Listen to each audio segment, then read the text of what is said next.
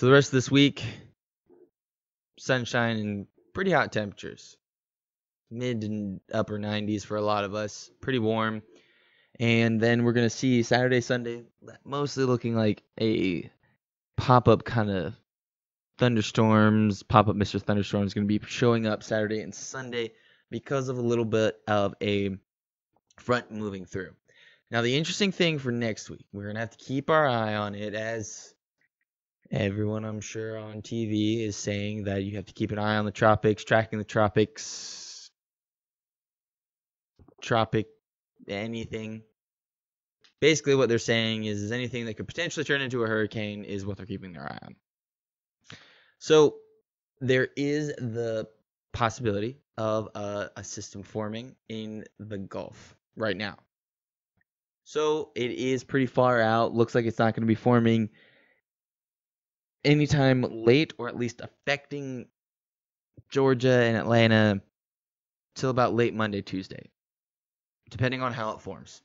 All right, depending on how it forms, right now, currently looking at it, it's just going to be a little low pressure, bringing in plenty of rain and moisture into Monday and Tuesday, going to give us some rain chances. That's pretty much how that's looking. Of course, as the next couple days go by, could gather in strength, especially with the Gulf being so strong with warm temperatures, and that's how a lot of those tropical storms, tropical depressions, hurricanes gather strength, is all of that warm water. So we'll have to keep our eye on it. I guess I'll have to think of a new phrase for tracking the tropics, because it's basement weather. I'll have to think of something different to name it. Maybe I'll just say, I don't know. I'll think of something. Probably turn it into a joke. Either way, that's what we're going to keep an eye on. But for the rest of this week, going to be turning into pretty summer-like, sunshine, mid-90s, not too bad. And then today, hopefully, you had a good day. I know it's a big day, 9/11. Everyone remembers where they were, all that other shenanigans like that, and all the things that came with that day as well. One thing I remember talking to a couple people, which is still kind of interesting to me, I think, is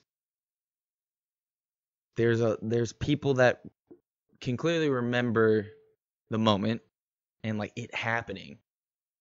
Like even me, even though I'm not that old, I can remember where I was and all that.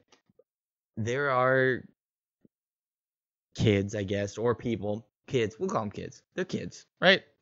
That are learning this as history, which is just so baffling that in certain moments you just go, this is a moment, and then later on it's history.